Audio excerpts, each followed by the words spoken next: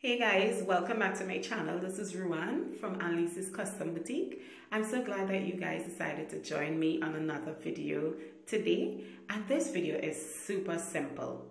If you guys are moms or anyone who has a child going back out to school, this is a great project if they are required to have painting aprons and you need to differentiate their apron from another child. So I'm going to show you guys how to personalize this painting apron and using heat transfer vinyl. Now all the items that I use for this project will be listed in the description box below. So without further delay, let's get right into it.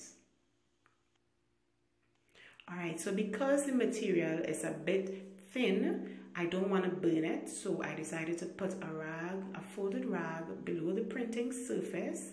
And I've already cut out my heat transfer vinyl, so I'm just going to eyeball where I'm going to place it, lay it down, and then use my handy ruler and measure around it to make sure that it's even within the square.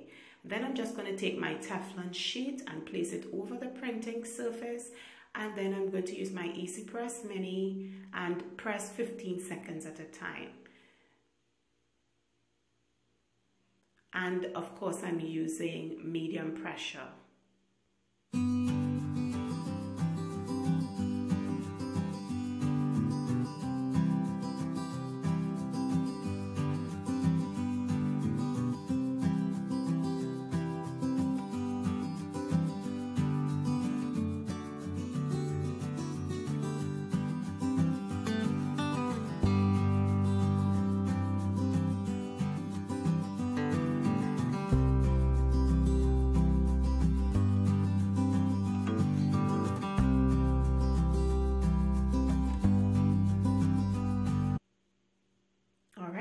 That's it guys, and that's how simple it is to personalize your kids' painting apron.